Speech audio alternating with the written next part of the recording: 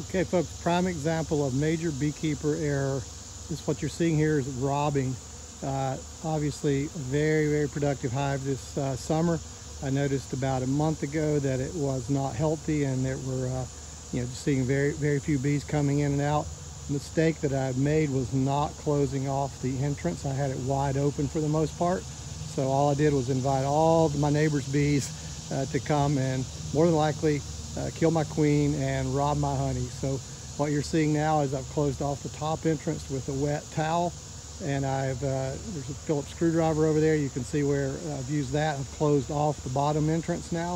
I've left just one opening for like one bee at a time. So we're going to hope that that this discourages the feeding or the robbing frenzy, and the bees that still own the hive are able to defend that one particular hole. In the meantime, I'm going to head over to my neighbors and congratulate him on his bees being successful in stealing probably most of my honey. Hope this is helpful. Good day.